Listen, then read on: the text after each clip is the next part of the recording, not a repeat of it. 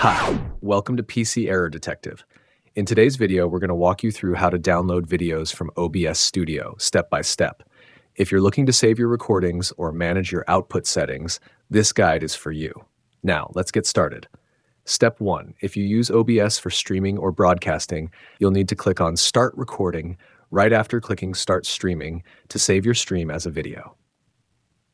OBS will confirm that you're both live and recording by displaying Live and Rec at the bottom right of the screen. Step 2. Once you're done recording, click on Stop Recording, and OBS will automatically save the video to your Videos folder by default. Step 3. If you don't see your recordings there, you can easily access your recorded video by opening the app, then clicking on File and selecting Show Recordings.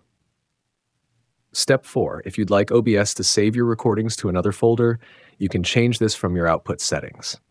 With the app open, click on File, then select Settings. Once the Settings window opens, click on the Output tab. Under the Recording section, click Browse next to the recording path.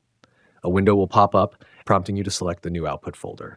Simply navigate to the folder and click Select Folder. Once that's set, feel free to check over your other options and then click OK to save your changes. If you like this guide, make sure you subscribe for more videos covering OBS and other technology tips. Thanks for watching, and see you next time.